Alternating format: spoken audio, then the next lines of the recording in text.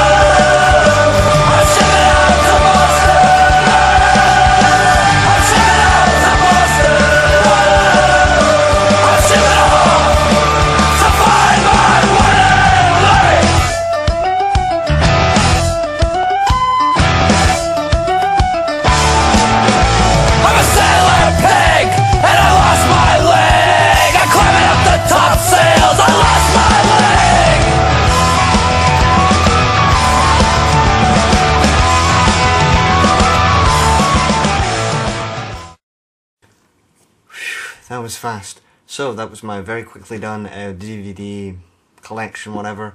I'm a 15-year-old kid going on 16 who only has this amount of DVDs, so if you comment saying, "Oh dude, you have no DVDs, I've got like 7,000. I'm 15, I'm not some 24-year-old who just has a massive beard and eats food out his beard and has no job and is on benefits and just buys DVDs all the time. I'm not like that. Yeah.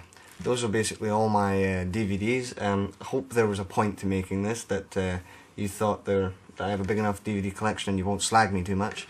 I hope you liked some of the films you saw, if you could have seen any of them.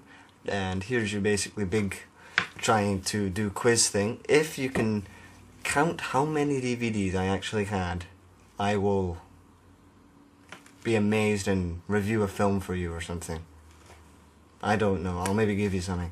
But if you can do that, that's a big question. If you can name the amount of DVDs I have in this place that I've shown you, then that's amazing. But yeah, then tell me about your DVD collection. How big is it? Films you like, what's your favourite DVD, whatever.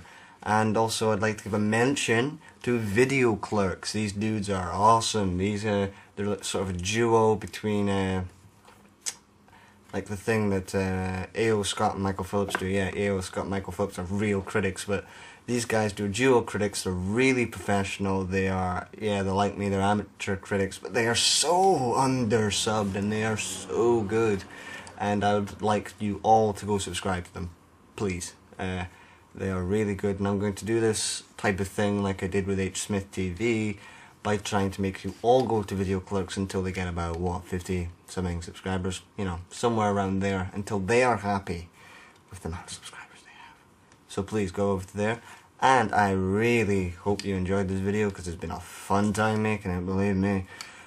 And yeah, I will see you later, hopefully with a triple review of the new releases. Bye.